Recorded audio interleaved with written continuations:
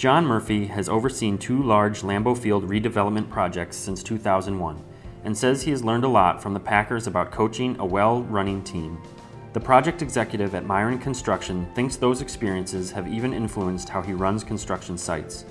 Murphy says he has learned the importance of ensuring everyone on the team understands the project's end goal, much as the players do on the field. He regularly walks through an entire site and makes an attempt to talk to workers and convey his respect and gratitude for their work.